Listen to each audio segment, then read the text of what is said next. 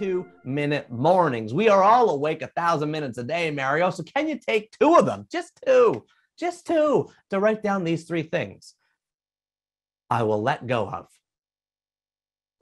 I am grateful for. I will focus on. Each of these 3 sentences is a research-backed journaling prompt that will take you 30 seconds or so to do. It adds up to a 2-minute process that helps you prime your brain for positivity all day.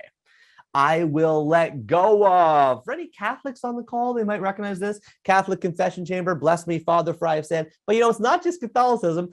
Buddhism, Mormonism, Judaism, Islam, most world religions have a form of confession practice built in. At the same time, National Geographic is reporting that the world's fastest growing religion right now is actually none. In fact, some countries like the United States, like France, like New Zealand, like the UK, like the Netherlands, some of these countries are already passing the 50% secular majority. So let's look at the science. Science magazine, Dr. Brasson and her colleagues report that writing down one thing that's stressing you out, getting a regret off your mind, actually relieves your brain of thinking about it.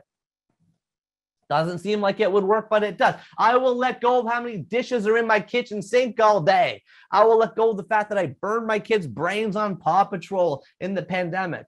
I will let go of how stressful it is to plan this holiday that we're trying to do with my mom and my dad. I will let go of feeling like I'm the only one holding my family together. I will let go of the mom guilt I feel or the dad guilt I feel right now, trying to do everything all at once. I will let go of trying to be perfect. Right? Write down one thing that you wake up that you need to let go of. Then number 2, Mario, is I am grateful for. Professor Emmons and McCullough show that if you write down 10 things you're grateful for a week, you're not just happier over a 10-week period, you're also physically healthier. If this is a bicep curl, then writing down gratitude is a brain curl. But the fascinating thing about this research is it's got to be specific. People write down, my husband, my kid, my dog. That's not going to work.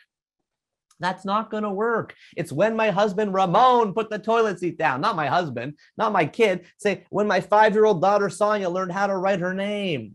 Not my dog. When the rescue puppy we got in the pandemic stopped peeing in the laundry room. Make it specific. What you're actually doing, by the way, is triggering your visual cortex, area 17 in there, to light up as if the thing is happening again. Okay, make it specific to you. No one's got to read your journal. And third and final thing on my 2-minute morning practice is I will focus on.